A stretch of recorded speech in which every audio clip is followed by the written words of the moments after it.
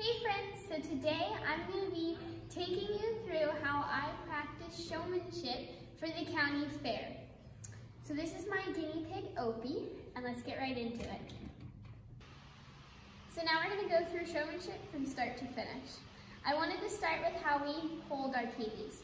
So first we're going to face them towards you, and the way that I like to pick them up is I'm going to kind of hold my hand in a C shape. My thumb is going to come between their front legs. It's a little bit hard to see. And then my other four fingers are going to wrap around the top. You're going to scoop him up and place his head right underneath your elbow, making sure that all of their feet are nicely tucked underneath them. And so when you're in a show, you're going to then walk up to the table. We want to stand about 3-4 feet away from the table. You don't want to be right up next to it, but you also don't want to be like 10 feet away. And we're going to do 4 quarter turns, standing at each quarter turn for about 2 seconds. So we're going to wait for the judge to acknowledge us, and that's going to make sure that he is finished with the last person who came in and showed, and that he's all ready to pay attention to us. So we're going to wait until he acknowledges us. Usually they'll nod to you, sometimes they'll tell you okay.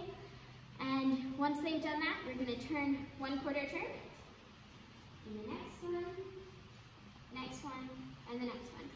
And this shows the judge that from all angles you're holding your cavie properly and that you're supporting them as well as you can. And then once they've nodded to you and acknowledged you, you're going to come up to the table and set your cavie down. And you're going to face them so that their left side is towards the judge. So we're going to kind of scoot them up like that. And then we're going to pose our cavies. So to do that, we're going to make sure that their feet are nicely tucked up underneath them. We don't want them to be super scrunched together, but we also don't want them really stretched out. So we want them, depending on how big your cavie is, they'll be closer together to more stretched out. But this is about good for Opie. And now we're going to introduce ourselves. So we're going to start with my name, both first and last name, your age, and what 4-H club you're in if you're doing this through 4-H. And then you're going to talk about your guinea pig, and you're going to go through its breed, their color, their class, so if it's junior, intermediate, or senior, their sex, so if it's sow or boar, and then you're going to go into your showmanship. So putting that all together into our introduction is going to sound like, hello, my name is Maddi Borland, I'm 11 years old, I'm in the Bitterwater 4-H Club, and this is my American Satin Silver Agouti Senior Boar. And then we're going to go into the characteristics of what makes him a Silver Agouti and what makes him an American Satin. So we're going to start with the breed, which is American Satin. And it's going to be different for all breeds, but specifically for the American Satin. What makes him an American Satin is his short Roman nose, his rose-petaled ears, his high crown, his short, smooth coat, and his translucent hair-shafted coat that makes him have sheen. And what makes him a Silver Agouti is his black base with silver ticking and his white belly band. So the first part of the cavie that we're going to go over is their ears. To examine the ears, we're going to face the cavie towards the judge. So as we're moving the cavie around, we're going to move them in quarter turns. So I'm going to take my hand and I'm going to move them in a quarter turn. You can just briefly set them up, kind of tuck their feet underneath them, but we don't want to spend a bunch of time fixing them up. So to do their ears, if your cavie has been to a regular ARBA show or is registered, we'll have an ear tag.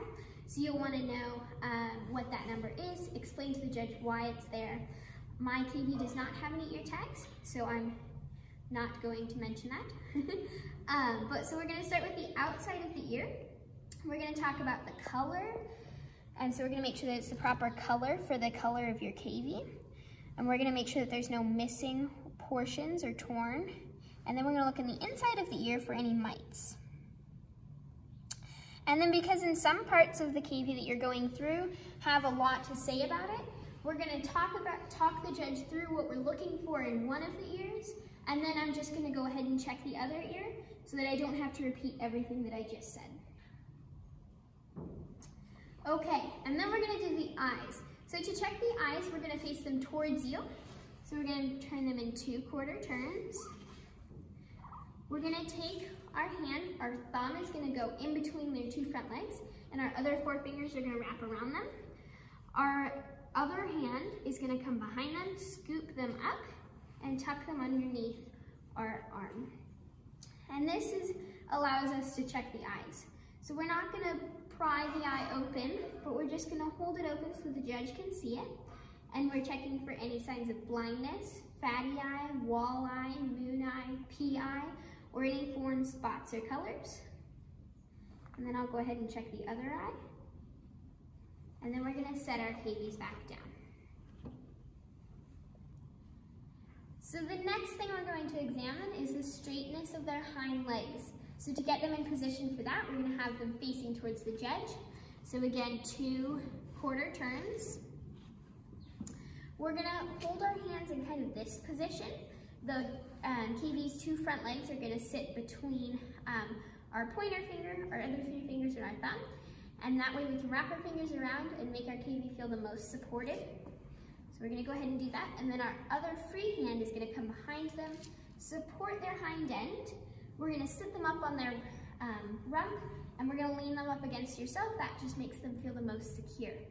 And we're going to check the straightness of the hind legs, making sure that they're not broken, anything like that. Awesome. We're going to turn our cavies back over.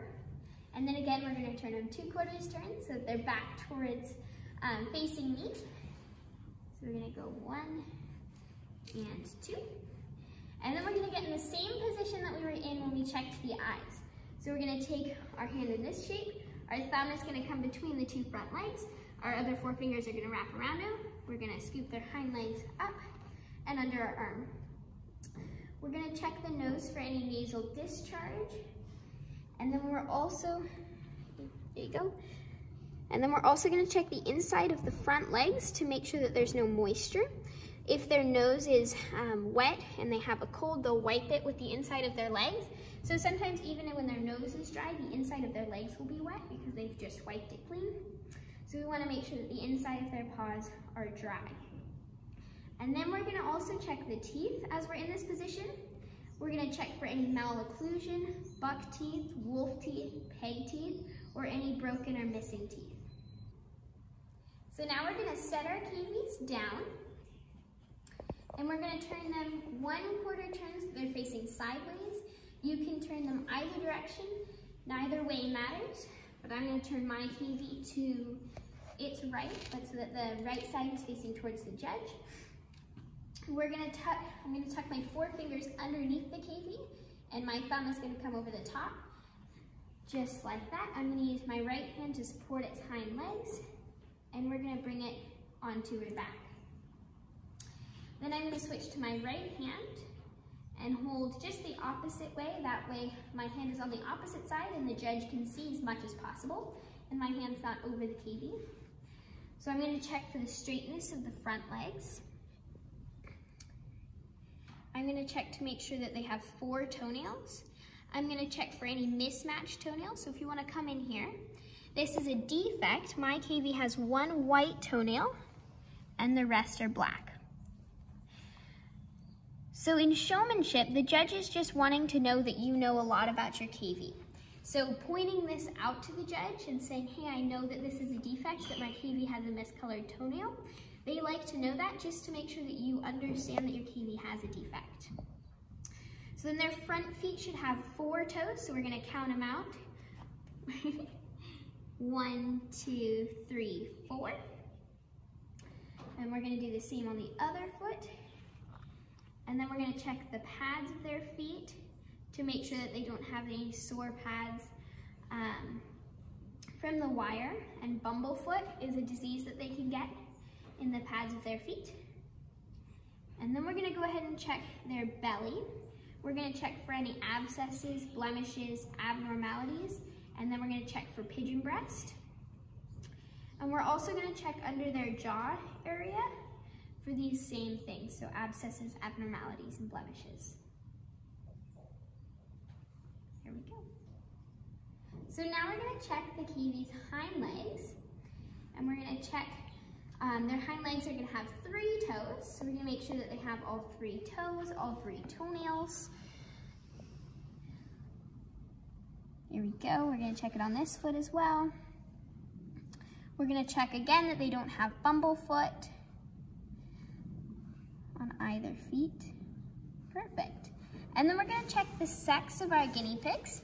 So mine is this boar, which means that he is a male guinea pig. Hi.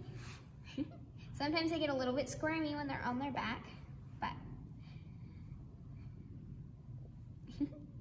there we go.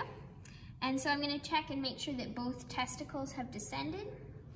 And I'm also gonna check to make sure that their scent glands are clean. And his are clean.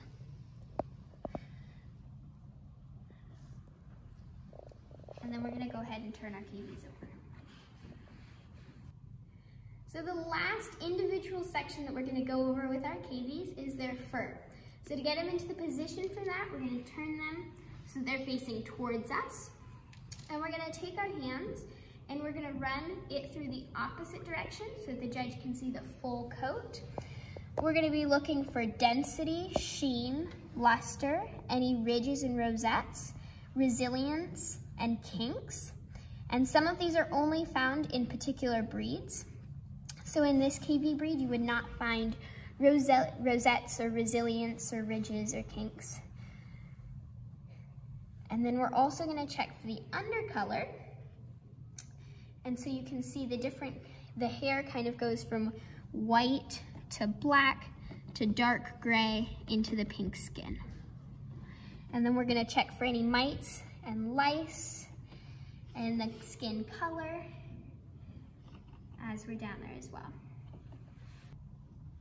Hey friends, thanks for coming and watching me as I practice showing my cavies for the county fair. You can purchase this rabbit and cavy standard of perfection on the ARBA website. And for those of you who are 4-Hers and FFAers, we'll have future showmanship videos coming out, not only on cavies, but also in other species. We'll have videos coming out on standard of perfections, proficiencies, all those kind of stuff. And even if you're not in 4-H or FFA, we'll have really cool videos coming out on just how to care for your animals, what fun toys we can make for them, and how to just give them the best life we can possible. We'll see ya!